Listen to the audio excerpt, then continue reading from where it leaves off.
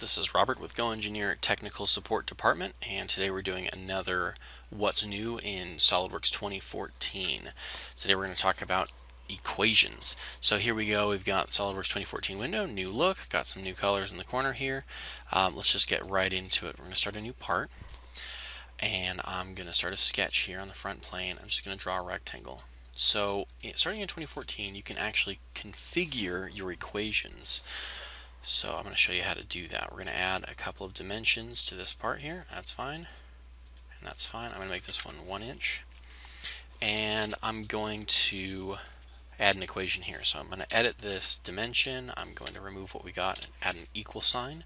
I'm going to click on this dimension, and that adds the syntax for that, times 2. So now this equation states that this dimension will be twice that dimension.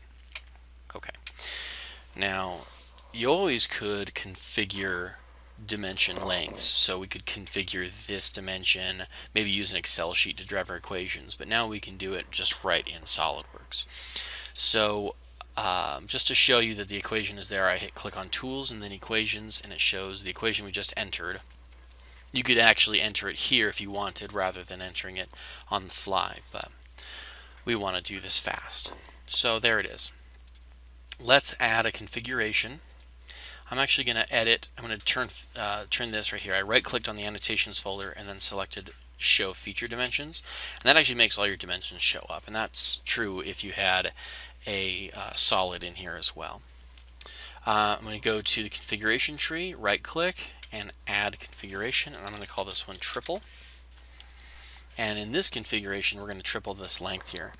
Now, what you do is we'll go back to the equations manager here, tools, and then equations. And now that we have multiple configurations, we can make a choice. This pull down was here before. In 2013, you could, in fact, I'll show you. I'm going to bring up SOLIDWORKS 2013 here. So you'll notice I changed because we've got the red in the window here. So this is SOLIDWORKS 2013 right now. Tools, equations. So I already have multiple configurations. It's already in there.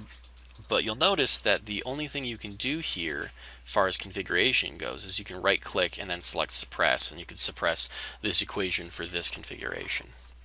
Right, but now we have new features. So I'm going to get rid of 2013. Okay, back to 2014, right? We got the black in the corner. Now, when you click in this dimension here, when you go to edit the equation, you've got this new icon, this pull down, and you can change it and say, I want to make this change in this configuration. It's very similar to the interface when you were configuring dimensions in before. So now I'm going to change it to ×3 for the triple. And I'm going to change back to the default equation. You're going to see this 3 is going to change. So switch to default. It wants me to save, so I'm going to say OK. So just saved my part again. And there you go. Now it says 2. Switch back to the triple. Now it says 3. This is huge. You can actually change your equations in your different configurations. You can completely rewrite them, which is just amazing. So I click OK.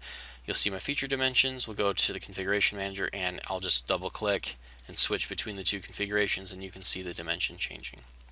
This has been Robert Murdoch in the Technical Support Department of GoEngineer with more What's New 2014. Have a great day.